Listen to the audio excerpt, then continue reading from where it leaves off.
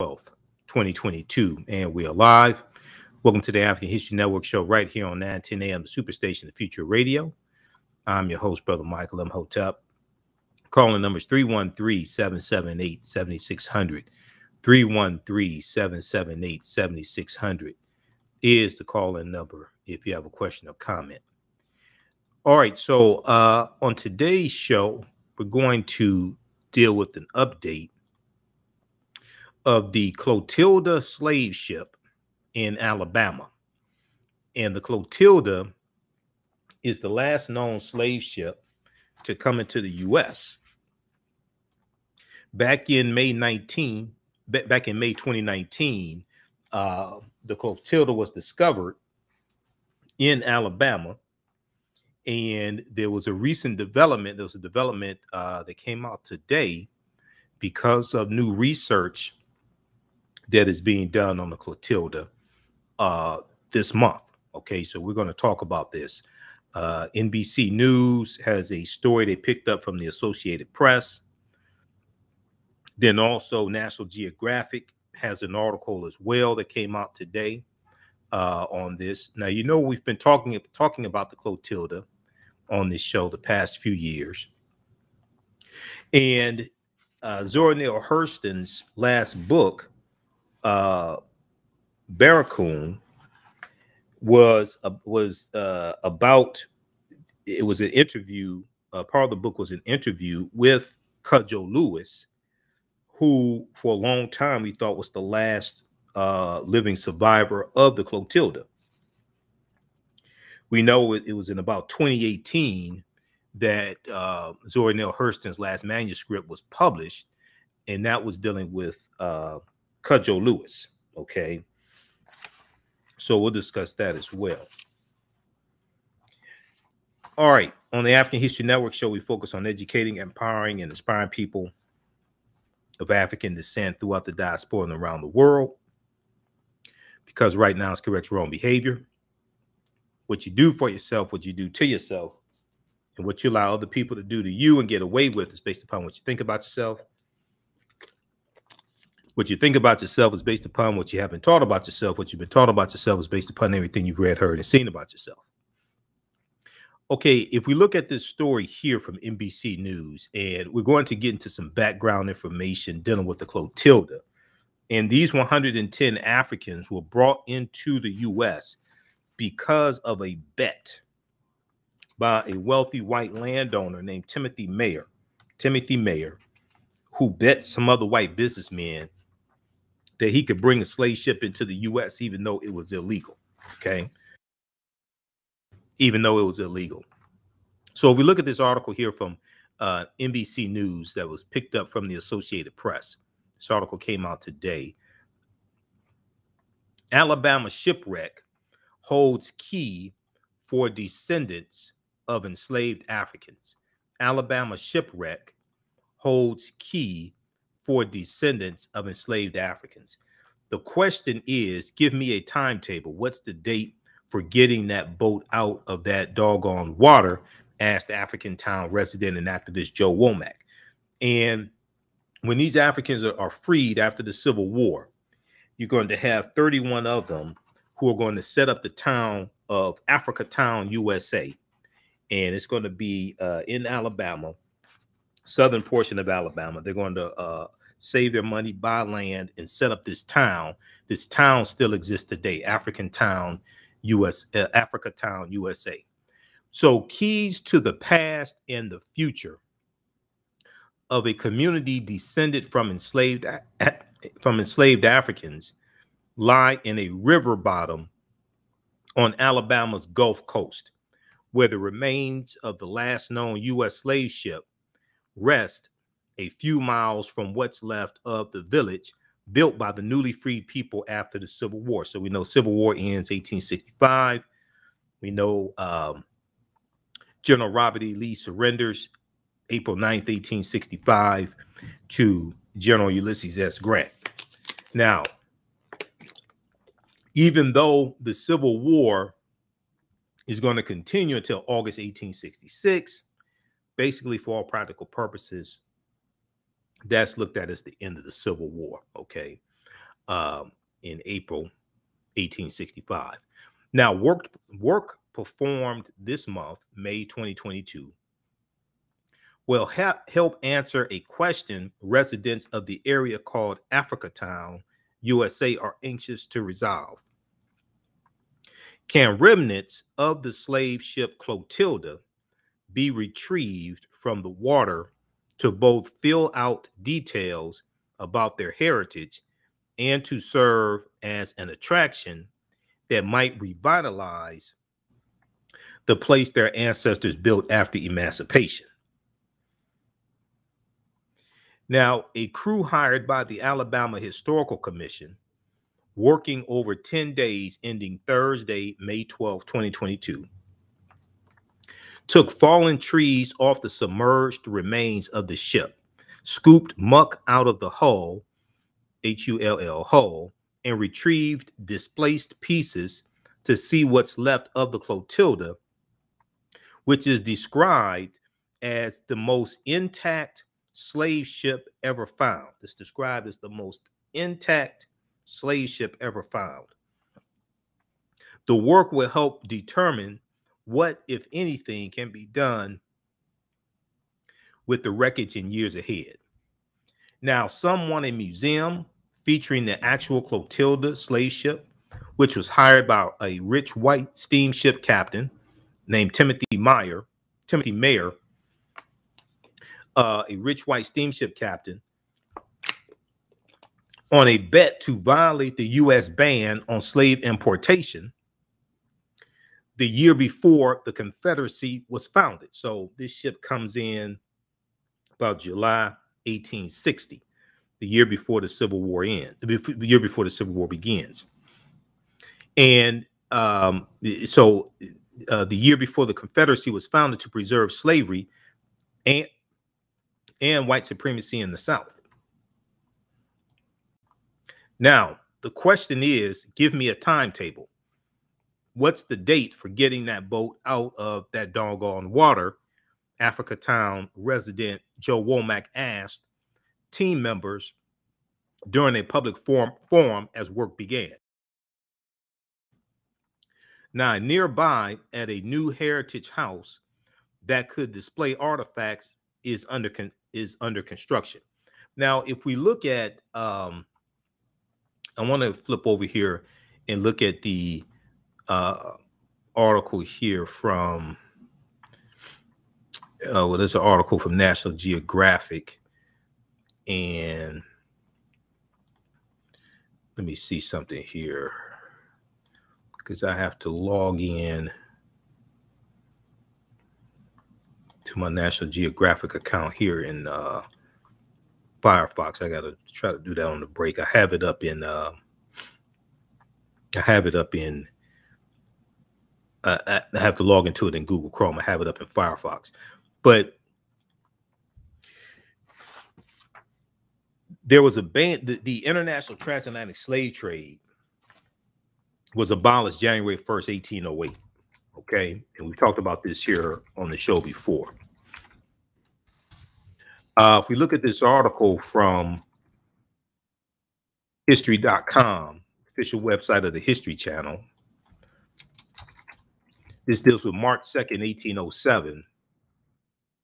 Congress abolishes the African slave trade. Congress abolishes the African slave trade. This is why when I talk about reparations, repairing the damage of a legacy of slavery, decades of Jim Crow segregation, redlining, housing discrimination, different things like this, we don't understand how to make legal arguments for reparations. Okay. We don't understand how to make legal arguments for reparations. And the reason why the international transatlantic slave trade was abolished was because of Article 1, Section 9, Clause 1 of the U.S. Constitution that most of our people haven't read. So we don't understand any of this.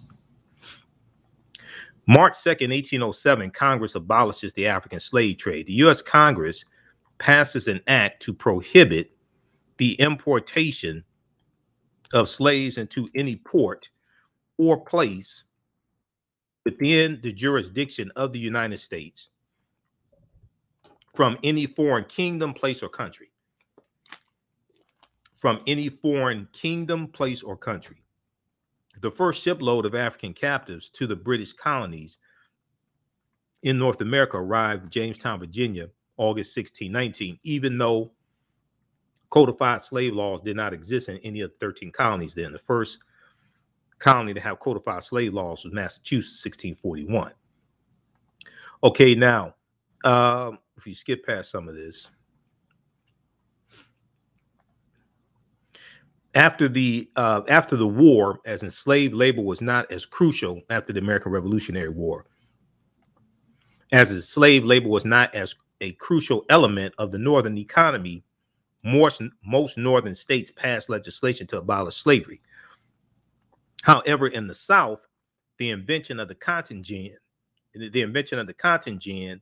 in 1793 made a major industry and sharply increased the need for enslaved labor.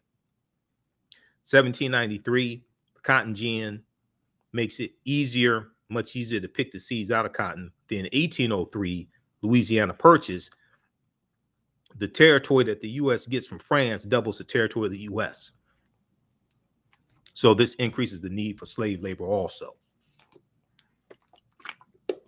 Now, tension arose between the North and South. Tension arose between the North and South as the slave or free status of new states was debated. All right. We'll continue this on the other side of the break. Listen to the African History Network show. I'm Michael Imhotep. We'll be back in a few minutes. Stand by.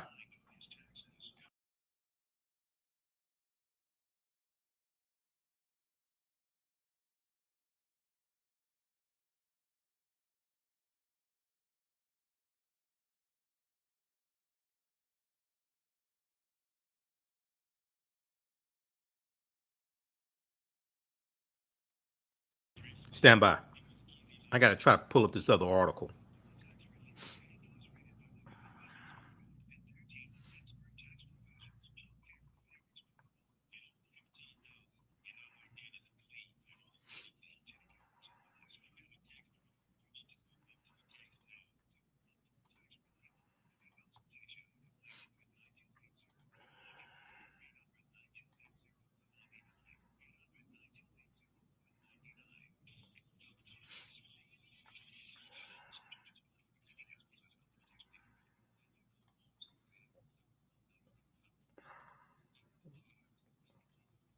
Bathroom break in 3 minutes.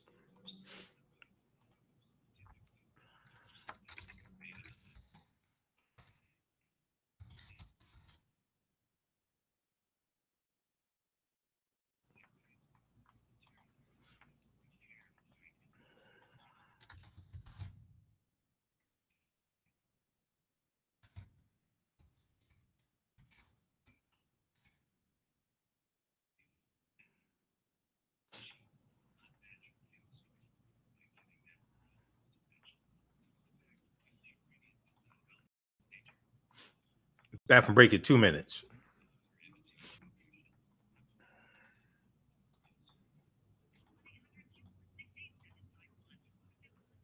All right, you can support the African History Network, $ the AHN show through Cash App, and through PayPal, paypal.me/the AHN show. Stand by.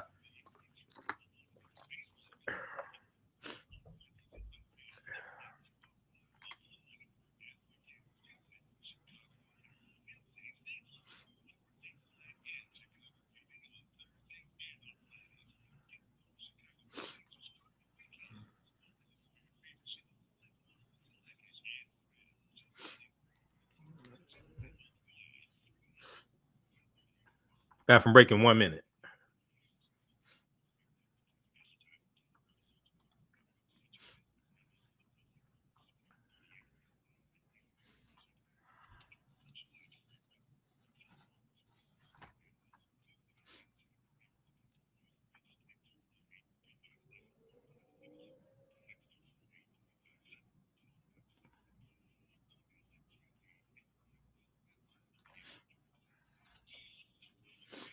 On the African History Network show, we deal with current events of history and politics, education, economic empowerment, entrepreneurship, relationships, love, sex, health issues, and much, much more. Unfortunately, many people confuse what racism is. Racism is a power structure. It was laws and policies that put us in this predicament. It's going to be laws and policies that take us out. So when you control the radius of a man or woman's thoughts, you can control the compass of his or her actions, because the mind can't do or teach what it doesn't know. We have it all on 910 AM Superstation.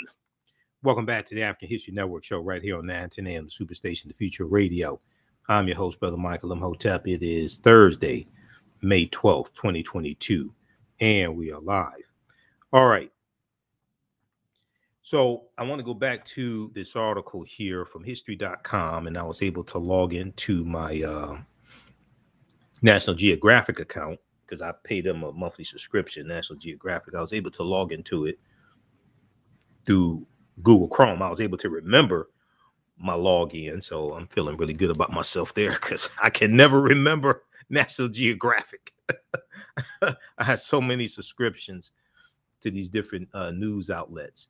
But if you go back to this article here from history.com, this deals with March 2nd, 1807, Congress abolishes the African slave trade. This is the international transatlantic slave trade, which means bringing Africans into the country to enslave them.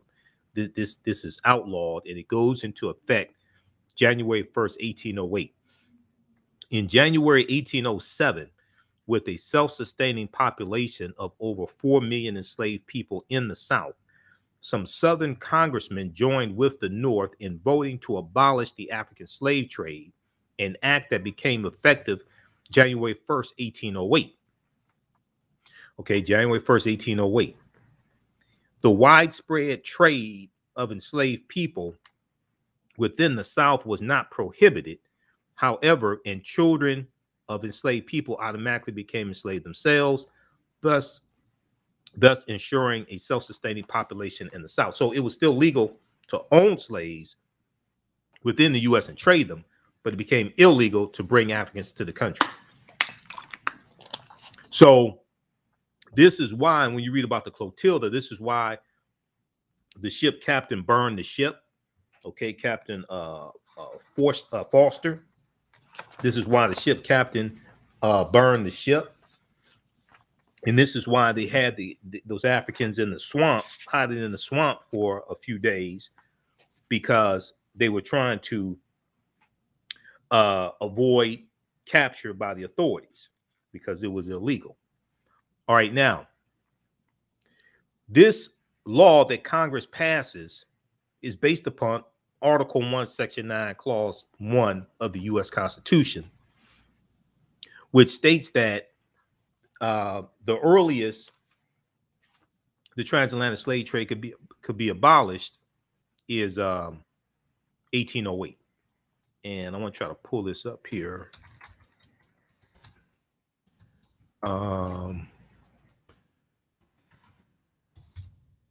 There's let's see here. We have, I think it's the article from Politico that shows this. There's one of these articles I have that shows it in the U.S. Constitution. This is why it's important to read it.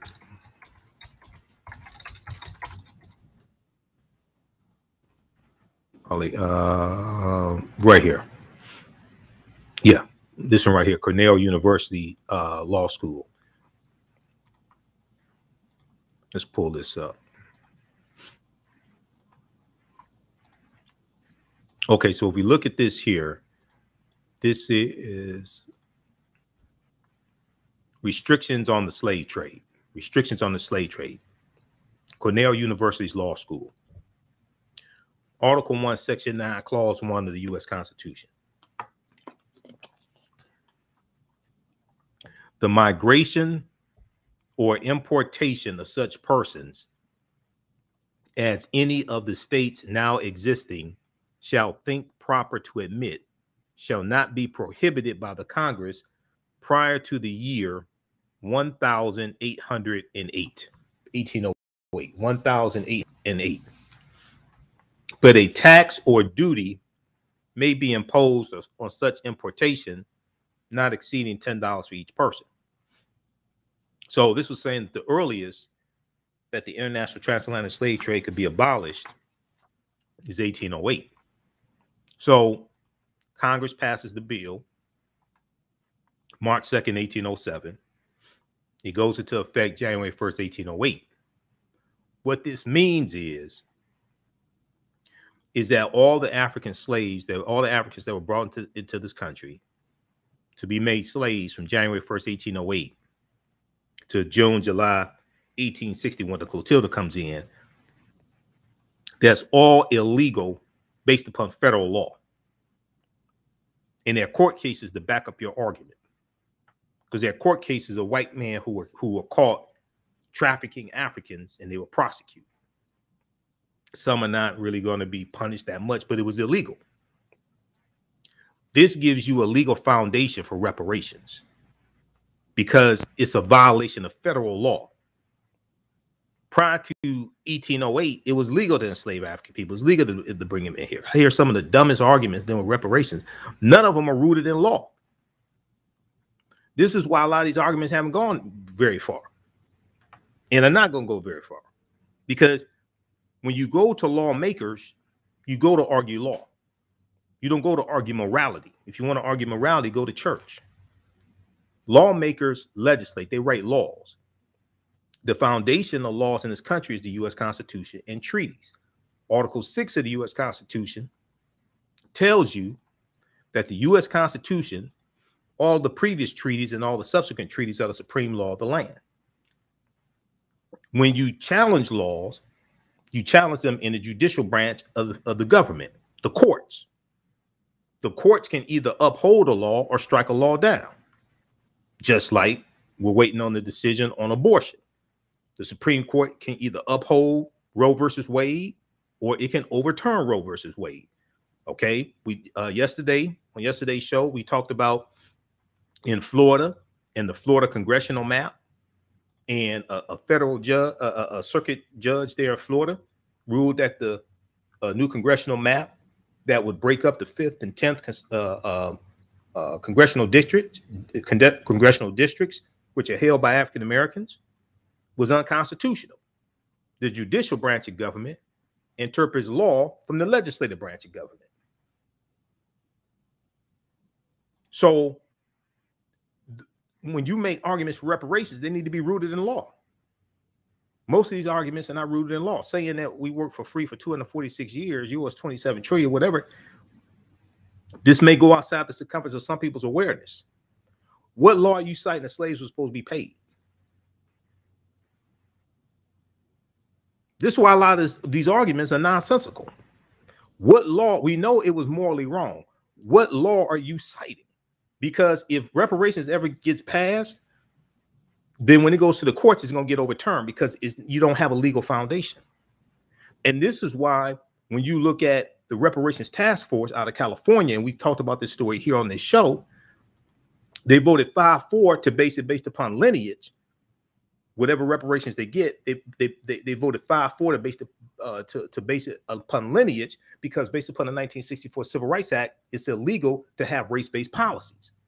So they're basing it based upon lineage, and you're going to have to be able to trace your lineage back to an African American who was in the country prior to 1900. Okay, and I think they said someone who was a slave. Okay, but prior to 1900, but it's based upon lineage. It's not going to be for all African Americans, but all the 2.6 million African Americans, however many it is in California, if you actually go read what they're saying. This is why we have to understand law, okay? Because a lot of this stuff floating around is just designed to get people hyped, but it ain't going to yield anything. And if it somehow actually does get passed, which is not, it's not going. You ain't going to get 60 votes in the Senate. Name 10 Republicans in the Senate that are going to vote for reparations when none in the House voted for it. None in the House. No Republicans in the House of Representatives support reparations. I'm hearing they have 218 votes for HR 40. Okay, now I'm not sure if there's all 218 in the House, but I'm hearing you have 218. No Republicans in the House of Representatives support reparations. Not even a study. How many Republicans in the Senate support it? And you need 60 votes. Okay, so this is why we have to understand how to make legal arguments to withstand a legal challenge in the courts. And very few people are talking about this. So the reason why the international transatlantic slave trade was abolished and why they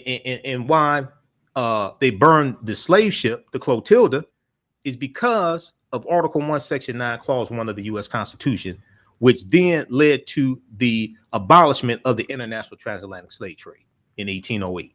January 1st, 1808, it went into effect.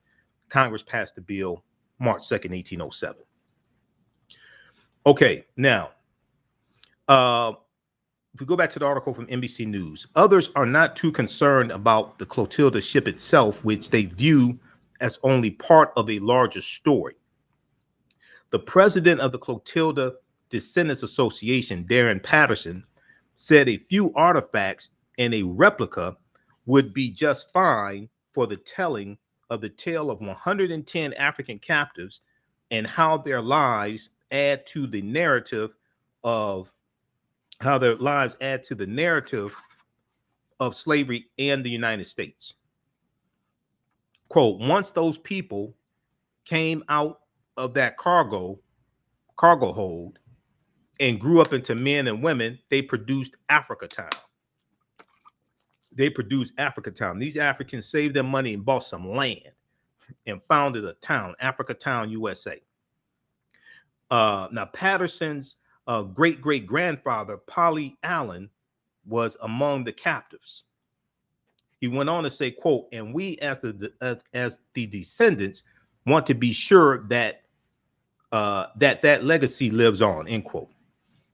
Okay, now the Clotilda was the last ship known to transport African captives to the American South for enslavement. It departed Mobile, Alabama, decades after Congress outlawed the international transatlantic slave trade in 1808 on a clandestine ship, on a clandestine trip funded by Timothy Mayer, whose descendants still own millions of dollars worth of land around Mobile, Alabama today. We're going to continue this on the other side of the break, and we're going to deal with this backstory of what happened. Timothy Mayer made a bet with white businessmen that he could bring in a ship of Africans into the country and circumnavigate around the authorities. That's why these 110 Africans ended up in the U.S., because this white man was so demonic, he made a bet, and these Africans were ripped away from their country. You listen to the African History Network show. I'm Michael Imhotep. We'll be back in a few minutes. Share Royals, go read HR 40. It's to do a study on reparation. It's to do a study on the effects of slavery that still harm African Americans today, and to make suggestions for reparations. That's what HR 40 is. Go read it. That's not the same HR 40 that Congressman John Conyers introduced in 1989. Go read it. But the question you should ask yourself, if you can't get a bill passed to study reparations, how the hell you get one passed to pay reparations? That's the question nobody wants to ask because they don't have an answer for it. No, it's not a big nothing burger. You don't understand how to use it. That's the problem. If you can't get a bill passed to study reparations, Shea, then you explain to me how you get a bill passed to pay reparations. It's not useless. You don't know how to use it. America must have a massive history lesson. Americans are very ignorant of history. 62% of Americans knew very little or nothing about Juneteenth. So America has to have a massive history lesson. You need a study, because just giving money for reparations is not going to work. I've dealt with this before. That means you don't understand the damage that was done. We're dealing with a people who largely been taught to hate themselves, who've been stripped of their history, culture, language, spiritual systems. 97% of our dollars each year is spent with people that don't look like us. So if we all got $1 million a day, $500,000, 2 million, whatever number you want to put on it, white people have it all back by this time next week. You can't look at the spending patterns of African Americans each year and then think if we get a lump sum of money, that's going to change. No, we're going to give it right back. And you give the money back. But here's the thing: the laws and policies that have been put in place that have now distributed wealth, power, and resources will still be in place. You're not repairing the damage. You have to assess what the damage is and how the damage was done. You got to change the laws and policies. Just like, look at this, just like the study that we've talked about numerous times here on the show before, how racism has cost the U.S. economy $16 trillion over a 20-year period from the year 2000 to the year 2020. They go through and break down policies that maldistribute wealth, power, and resources. Just giving money does not address the maldistribution of wealth, power, and resources, which is done based upon laws and policies. You have to change the laws and policies that continue to inflict the damage. This is why a lot of people talking about reparations have absolutely no clue what they're talking about. Read this article right here. Racism has cost the U.S. $16 trillion Citigroup fines. They go through and break down. This is from Citigroup Bank. They go through and identify three main things. Black workers have lost $113 billion in potential wages over the past 2 decades because they couldn't get a college degree. The housing market lost $218 billion in sales because Black applicants couldn't get home loans. About $13 trillion in business revenue never flowed into the economy. Welcome back to the African History Network show right here on 910 AM Superstation Future Radio. Okay, I had to deal with somebody who has absolutely no understanding of repairing the damage, okay, of racism, all right? Repairing the damage of slavery, things like this, okay? And go read this study here from this is why our people are screwed up with reparations, and the way you're going about it, you ain't gonna get a damn thing. This is why you have no understanding how to make legal arguments to repair the damage. And HR 40 is important because you need a study to assess how bad the damage is. Just giving money is not going to, just cutting the check, just giving money is not going to repair the damage. You haven't assessed what the damage is. It's laws and policies that continue to inflict harm upon us today. Okay. Every year we go to conferences that talk about how we spend 97% of our dollars with people that don't look like us. So if we get $1 million or $500,000 or whatever it is, which you're not going to get because you're not even making legal arguments, and you can't cite no damn law that states that slaves are supposed to be paid. People are running game on our people. You're not making legal arguments. You can't cite no law saying slaves were supposed to be paid. What colony was the law in? What state was the law in? Was the law federal law? Was it state law? Was it in a county? When you go to lawmakers, you have to make legal arguments. You're not making legal arguments. Article 1, Section 9, Clause 1 of the U.S. Constitution and Article 6 tells you that the U.S. Constitution, all the previous treaties and all the subsequent treaties of the supreme law of the land, that helps you to lay a legal foundation. This nonsense talking about we work for free for 246 years and didn't get paid, you can't cite no law saying slaves are supposed to be paid. And even if you want to talk about HR 40, or Special Field Order number 15, that didn't apply to all the former slaves. That was 400,000 acres of coastal land in South Carolina, Florida, and Georgia, known as 40 acres and a mule. The mule was supposed to be loaned if you actually go read it. We haven't read a damn thing and up here running talking about reparations. You're not making legal arguments. This is why a lot of that stuff I don't get involved in, because it's nonsense. All right, let's continue. So if we look here at how those Africans came into the U.S. in the first place, Timothy Mayer was, and I've had Cam Howard from Cobra on this show before. Okay, so you run that on somebody else.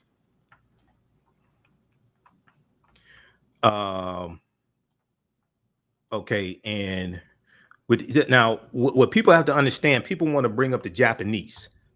We've dealt with this here on this show before. Let's deal with this again. Once again, you have no clue what you're talking about. Let me go to my reparations folder, because this is something I actually research. So people want to talk about Japanese. Let's go to my case dealing with the Japanese. 1988, U.S. Congress passed a bill. See, this is justice.gov. This is called research. This is justice.gov, Department of Justice. 1988, U.S. Congress passed a bill to pay reparations to 80. It ended up going to 82,250 survivors of the Japanese internment camps. It was $1.6 billion. It did not go to all the Japanese in America. This is why you have to do research, especially before you come here running this nonsense. It did not go to all the Japanese and Americans. It only went to those who were still alive in 1988 who had actually been put into the internment camps or had to be evacuated, or maybe if there was it was their spouse, and say you had a Japanese man who married a white woman and the whole family was put into an internment camp, he died, she's still alive. It did not go to all the Japanese in America at that time. It only went specifically to the Japanese who had been put into an internment camp. Okay, well, you got a problem. All the last of the former slaves died in the 1950s.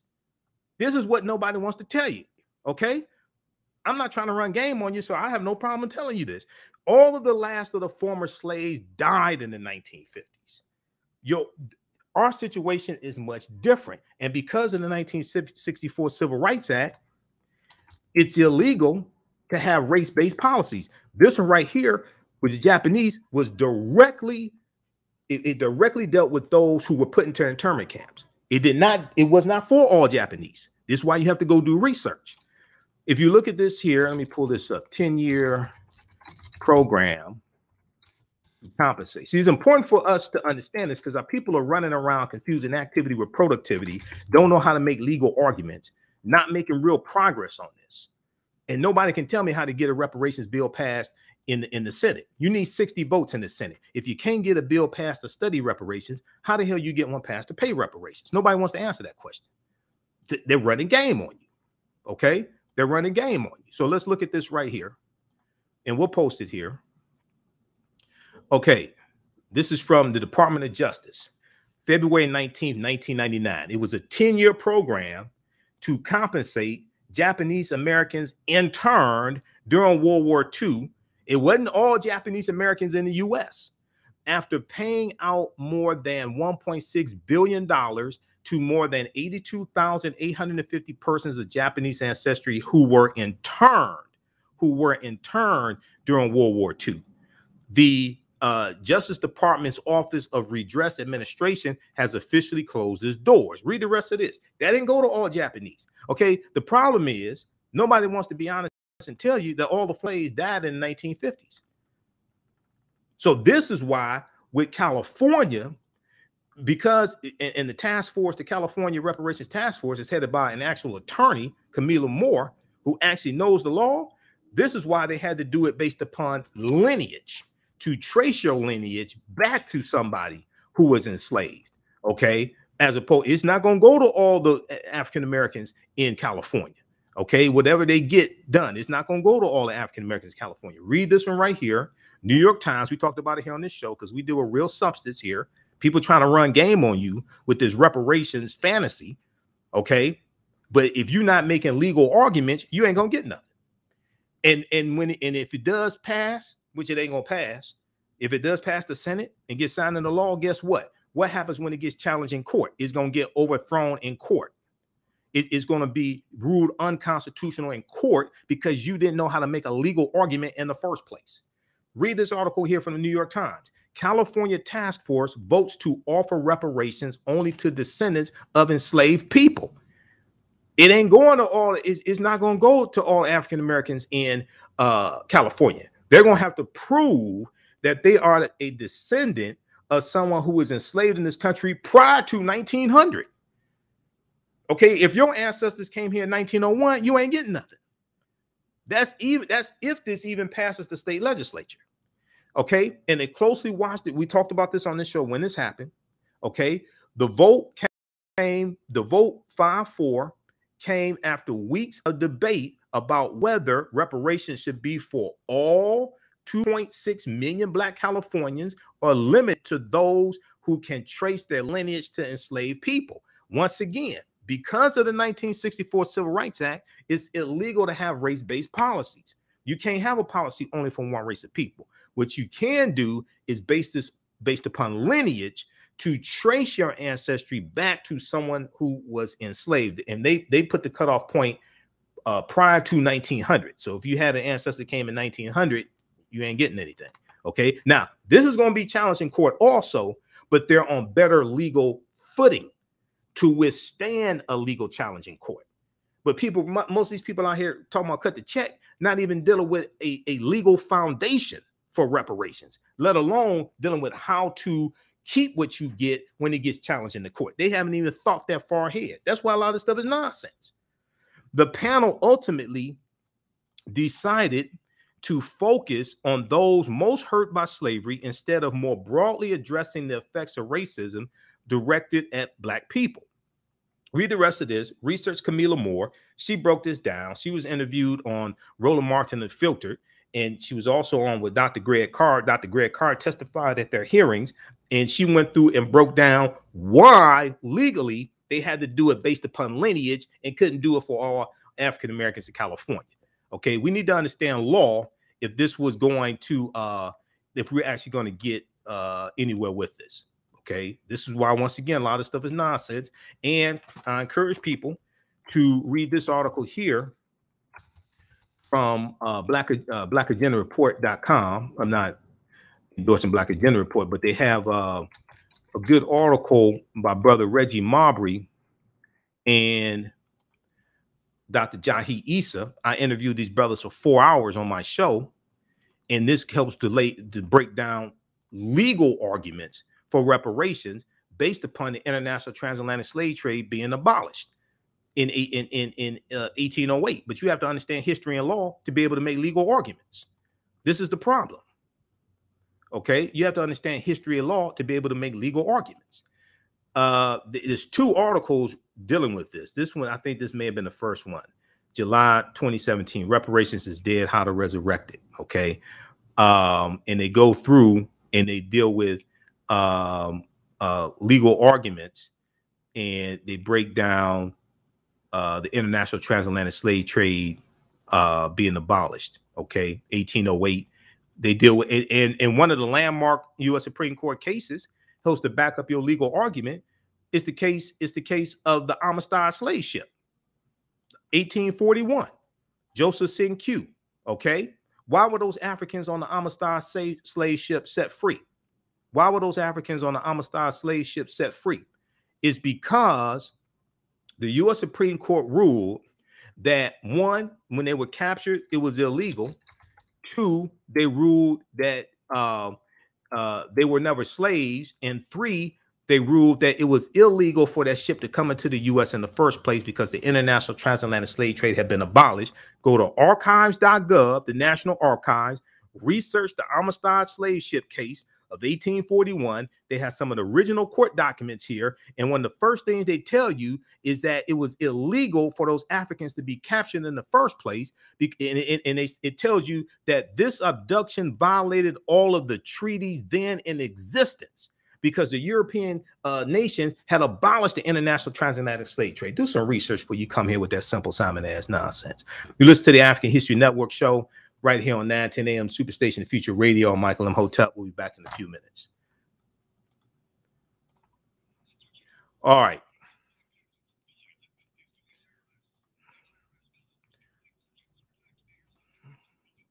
Stand by. See, this is why the whole reparations thing is not really going the way it should go, because people are not making legal arguments for reparations. And don't even understand how ignorant people are in this country of not just history, but law.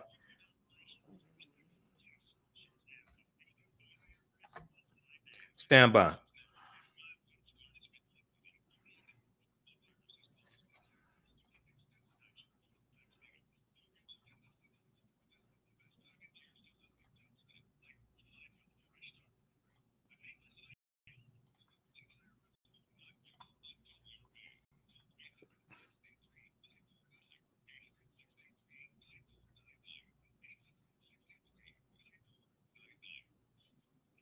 See, once again, nobody can explain, if you can't get a bill passed to study reparations, explain to me how you get one passed to pay reparations.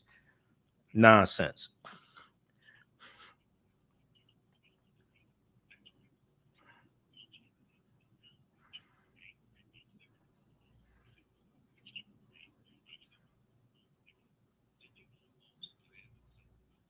Stand by.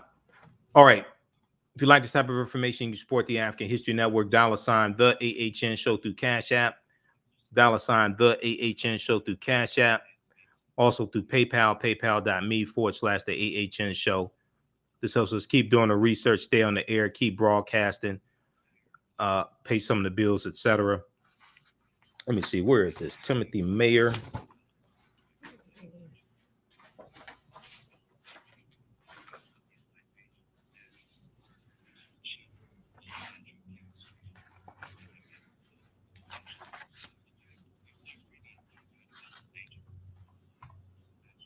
All right, and we have the information here. You can register for the online classes I teach on Saturdays and Sundays also. Ancient Kemet, the Moors, and the Maafa, understanding the transatlantic slave trade, what they didn't teach you in school. Stand by.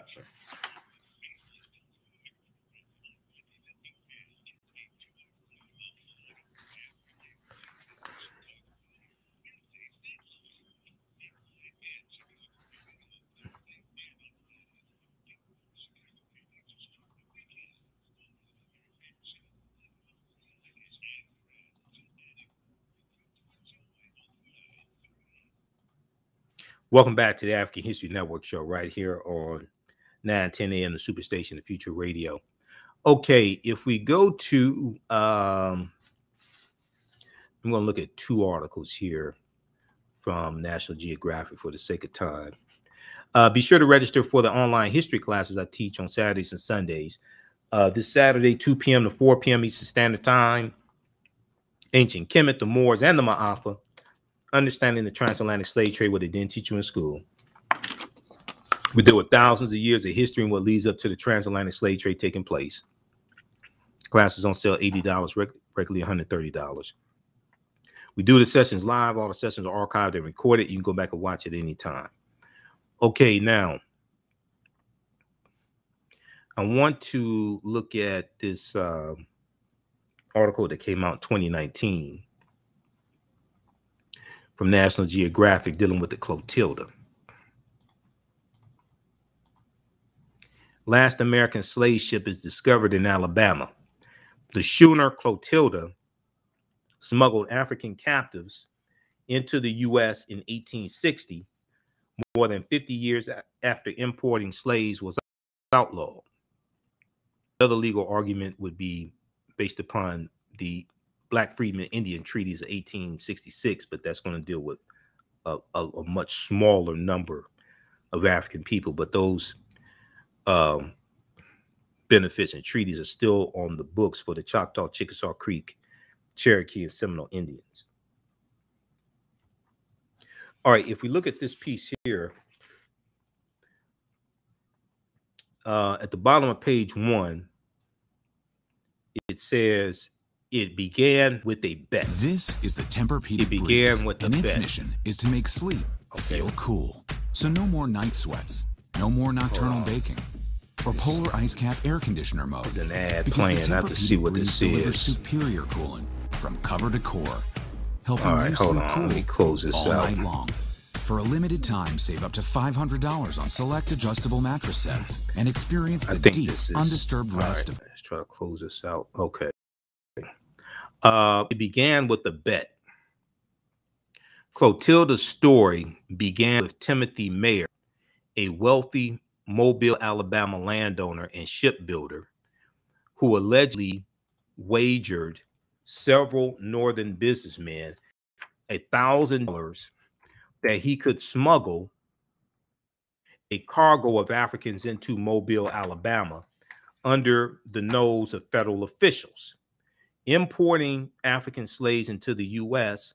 had been illegal since 1808, and Southern plantation owners had seen prices in the domestic slave trade skyrocket because you cut off the international supply. Many, including Timothy Mayer, were advocating for reopening the international transatlantic slave trade.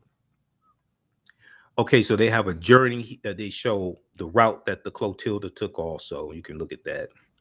Now, Timothy Mayer chartered a sleek, swift schooner named Clotilda and enlisted its builder, Captain William Foster, to sell it to the notorious slave port of Ouida in present-day Benin to buy captives, okay, which was in the Kingdom of Dahomey, West Africa.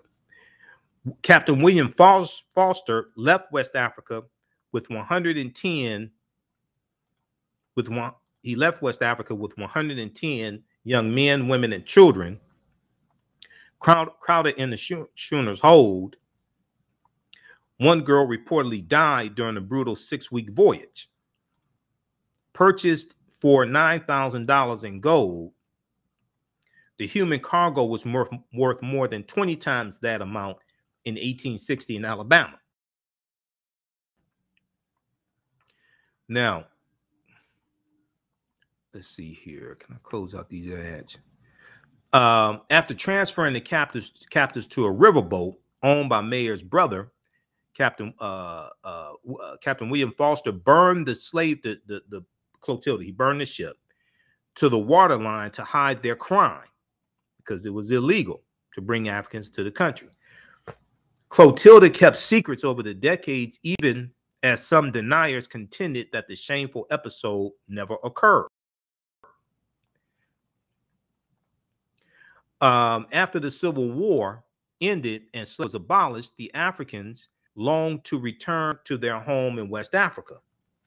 Lacking the means, they managed to buy small plots of land north of Mobile, Alabama, where they formed their own tight-knit community that came to be known as Africatown, USA. There they made new lives for themselves, but never lost their African identity.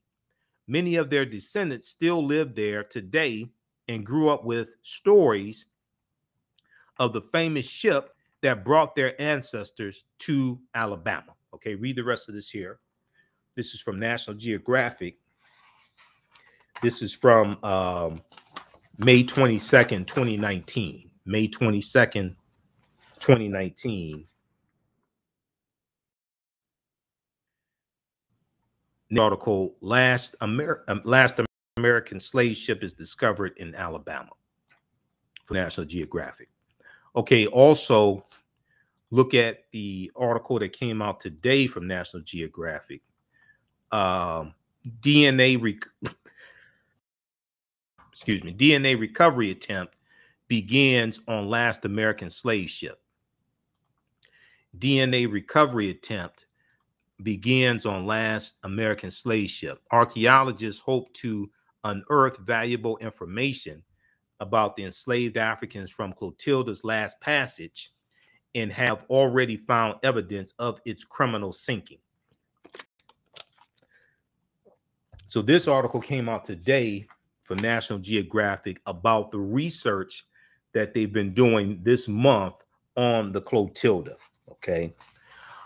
And then also check out the article from NBC News as well.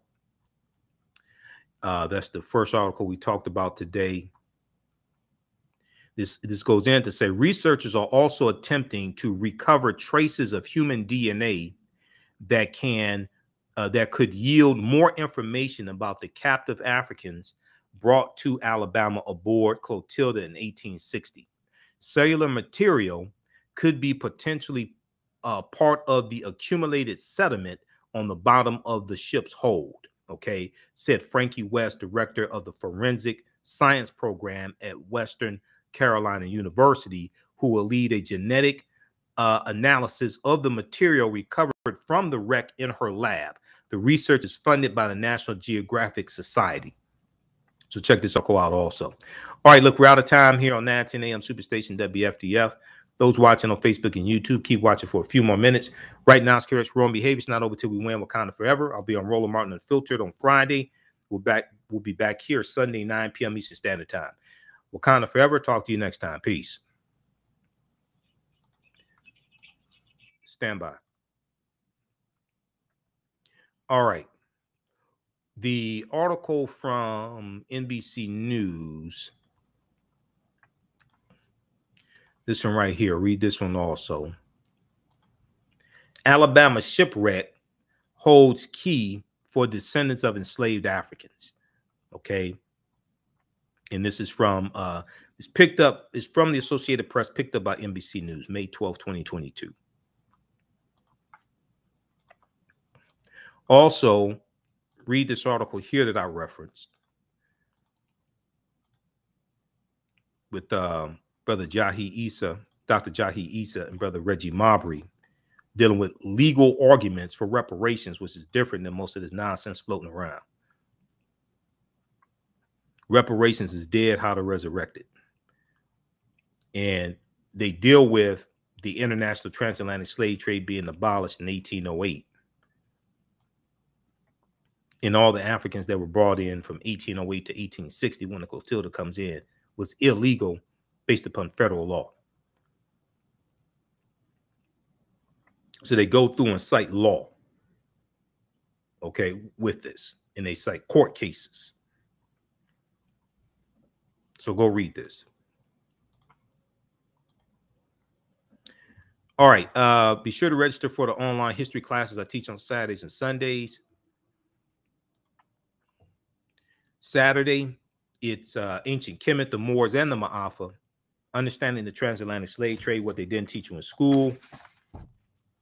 We deal with thousands of years of history and what leads up to the transatlantic slave trade taking place. I do a PowerPoint presentation. We have book references, articles, video clips. We do the sessions live. All the sessions are archived and recorded. You can go back and watch it anytime. So even after the course is over with, a year from now, 2 years from now, you'll still have full access to the class. You can go back and watch it. Okay, so you don't have to be present in class. As soon as the class is over with, that day's class is archived, so you can go watch it anytime. I'm going to post a link here, and we have bonus content that you can watch also. So as soon as you register, you can watch last week's class, and you can join us in class this Saturday. Now, on Sunday, we have class number 1 from the Civil War to the Civil Rights Movement and Black Power, 1865 to 1968, starting up. And that's a 10-week online class I teach also. And we deal with history from, we start with the Louisiana Purchase and the Haitian Revolution in 1803, and we go through to 1968. We deal with the Civil War, Reconstruction, Jim Crow era,